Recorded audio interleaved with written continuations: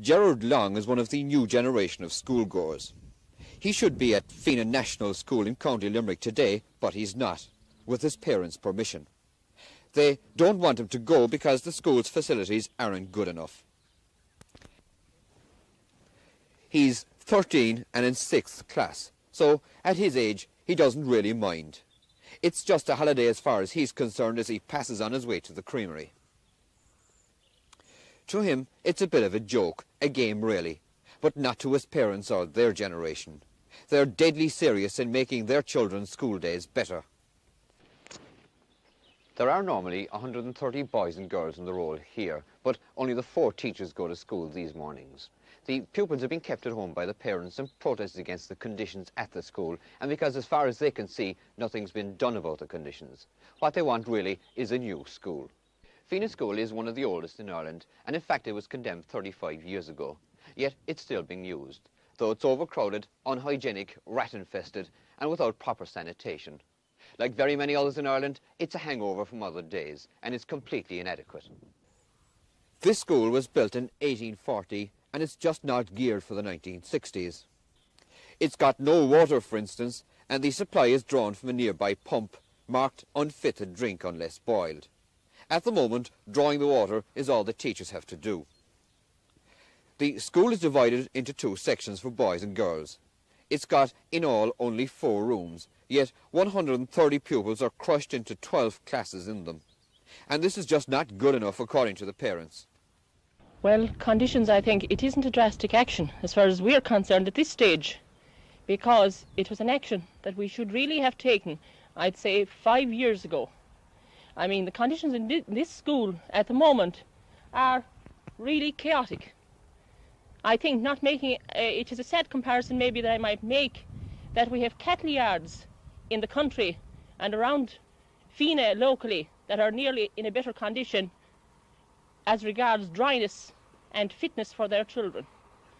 Now, we have been expecting this school to start for the last 3 years at least, and we feel, not putting any blame to our Reverend Manager, that he has done his share, but hasn't got the cooperation from the proper sources. He has done his utmost, we feel, but it wasn't good enough that it has been neglected so far. Now, we're not really looking for luxury for our children. What we really demand is that today things have improved within the past 20 years at least. And what we really want is, and will demand to get, is a better environment for our children and a better education where they will have adequate room for the teachers to teach them.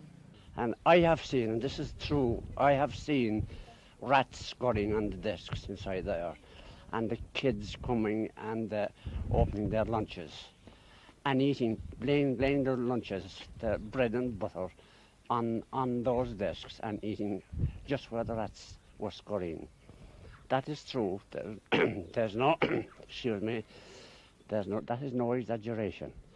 And it is a disgrace. The tighter conditions there are shocking. I haven't seen worse, and I've seen a few places. And this is going on now for the past couple of years. This is going on for a number of years, but we're agitating for the new school here for the past couple of years. The children have to put up with a terrible risk to their life, and that is that rats trespass this school, and that is without any bluff that we say that rats have trespassed this school every night, and that surely is a terrible risk to children's life. And I certainly wouldn't like to be the parent of 6 or 7 children attending this school. And definitely I wouldn't, furthermore, like to be a teacher to teach within the school. Did you go to school here yourself? Yes, I did. I went to school here around about 25 years ago. The condition of the school at the time was not so bad, but since then it has deteriorated altogether. I think that we're overdue a new school here for a long time. What are conditions really like inside? Conditions are very tough there as far as teaching is concerned anyway, because in the junior individual where the assistant teachers are, they have something in the region around about 35 pupils each.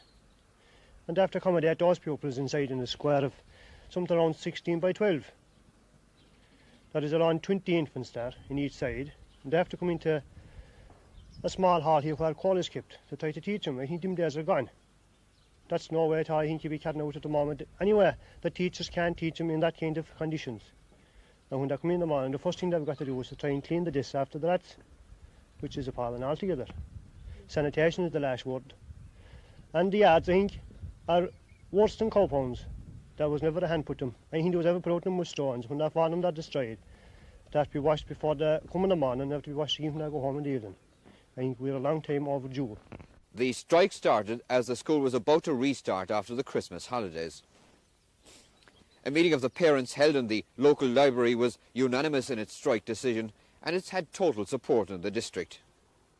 Their action was based on the fact that there had been too many promises and too little action, according to parent spokesman Joe Ryan. All we see is bits in the paper, a new school for Feenagh, you just see it splashed up, big headings, but I mean, we never seem to get any further than that. As far as we're concerned, we don't know. But are you people as parents ever consulted, or are you ever told exactly what progress is being made? Well, we've just been told that maybe the new school is a bit nearer, but how near, we don't know. But whose fault is this? Well, we don't exactly know whose fault it is. It is our main reason for going out and strike, maybe, to try and pinpoint who is holding this thing up. But a strike surely is a very drastic action on your part. Well, I mean, we are not anxious for strikes or anything like that, but we feel that we had to go on strike to bring this thing to public notice, if you like. I mean, try and get some shift in the building of the new school. But why should it have been done at this stage? I mean, you've had justifiable reasons to go on strike for a long time. Well, we've had justifiable reasons for going on strike for a long time, but I mean, we could have said this. If we had went this time last year, we'd probably have a new school half built now. We think that by going now, even at this late stage, that we'll probably get something done. To what extent are you going to delay, or are you going to wait to insist? We're going to wait until we get a definite assurance from the government department concerned that work is going to come in at a definite date on the new school. And you'll keep your children out until then? Yes, we'll keep our children out until then. That's one side of the story. I don't really know the other. Neither, in fact, do the parents. There's talk of plans being almost complete for a new school, but no one here in Feenagh really knows what's happening. I asked Father Blewett, the parish priest, to talk to us, but he declined because the school is the property of the Board of Works, and he says he's only the nominal manager. He did say, however, a new school would be built in due course, but that brings us back to square one.